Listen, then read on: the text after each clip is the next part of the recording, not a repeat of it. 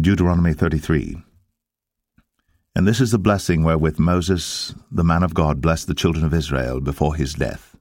And he said, The Lord came from Sinai, and rose up from Seir unto them. He shined forth from Mount Paran, and he came with 10,000s of saints. From his right hand went a fiery law for them. Yea, he loved the people. All his saints are in thy hand. And they sat down at thy feet. Every one shall receive of thy words. Moses commanded us a law, even the inheritance of the congregation of Jacob. And he was king in Jeshurun, when the heads of the people and the tribes of Israel were gathered together. Let Reuben live and not die, and let not his men be few. And this is the blessing of Judah. And he said, Hear, Lord, the voice of Judah, and bring him unto his people. Let his hands be sufficient for him, and be thou an help to him from his enemies. And of Levi he said, Let thy Thummim and thy Urim be with thy Holy One, whom thou didst prove at Massah, and with whom thou didst strive at the waters of Meribah, who said unto his father and to his mother, I have not seen him, neither did he acknowledge his brethren, nor knew his own children. For they have observed thy word, and kept thy covenant. They shall teach Jacob thy judgments, and Israel thy law. They shall put incense before thee, and whole burnt sacrifice upon thine altar. Bless, Lord, his substance, and accept the work of his hands.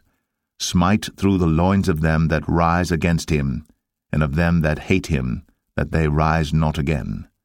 And of Benjamin he said, The beloved of the Lord shall dwell in safety by him, and the Lord shall cover him all the day long, and he shall dwell between his shoulders. And of Joseph he said, Blessed of the Lord be his land, for the precious things of heaven, for the dew, and for the deep that coucheth beneath, and for the precious fruits brought forth by the sun, and for the precious things put forth by the moon, and for the chief things of the ancient mountains, and for the precious things of the lasting hills, and for the precious things of the earth and fullness thereof, and for the goodwill of him that dwelt in the bush. Let the blessing come upon the head of Joseph, and upon the top of the head of him that was separated from his brethren. His glory is like the firstling of his bullock, and his horns are like the horns of unicorns. With them he shall push the people together to the ends of the earth. And they are the 10,000s of Ephraim, and they are the thousands of Manasseh. And of Zebulun he said, Rejoice, Zebulun, in thy going out, and Issachar in thy tents. They shall call the people unto the mountain. There they shall offer sacrifices of righteousness. For they shall suck of the abundance of the seas, and of treasures hid in the sand. And of Gad he said, Blessed be he that enlargeth Gad. He dwelleth as a lion, and teareth the arm with the crown of the head. And he provided the first part for himself, because there in a portion of the lawgiver was he seated. And he came with the heads of the people. He executed the justice of the Lord, and his judgments with Israel. And of Dan he said, Dan is a lion's whelp. He shall leap from Bashan. And of Naphtali he said, O Naphtali, satisfied with favor, and full with the blessing of the Lord, possess thou the west and the south. And of Asher he said, Let Asher be blessed with children. Let him be acceptable to his brethren, and let him dip his foot in oil.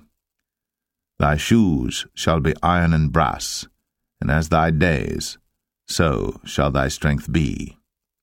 There is none like unto the God of Jeshurun, who rideth upon the heaven in thy help, and in his excellency on the sky.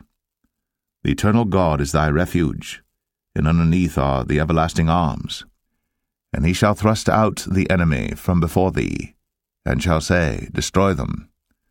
Israel then shall dwell in safety alone. The fountain of Jacob shall be upon a land of corn and wine. Also his heavens shall drop down dew. Happy art thou, O Israel! Who is like unto thee, O people saved by the Lord, the shield of thy help? And who is the sword of thy excellency? And thine enemies shall be found liars unto thee, and thou shalt tread upon their high places.